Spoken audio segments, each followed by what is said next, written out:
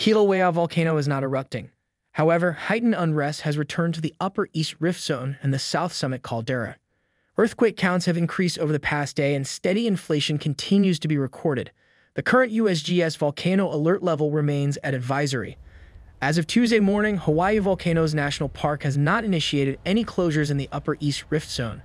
Last week, similar seismic activity prompted some closures along Chain of Craters Road and a suspension of overnight camping in select coastal sites. This USGS map shows recent deformation as recorded by an Italian space agency satellite. The colored fringes show areas of ground motion, indicative of inflation as the magma reservoir below the caldera pressurized during this time.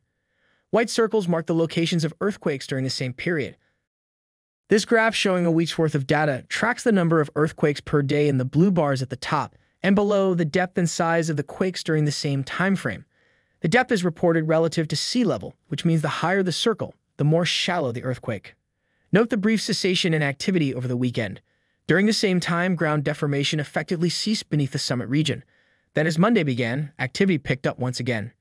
In its Tuesday analysis, the USGS Hawaiian Volcano Observatory repeated that at this time, it is not possible to say whether this increase in activity will lead to an intrusion or an eruption in the near future, or simply continue as seismic unrest at depth. Scientists warn that changes in the character and location of this unrest can occur quickly, as can the potential for an eruption.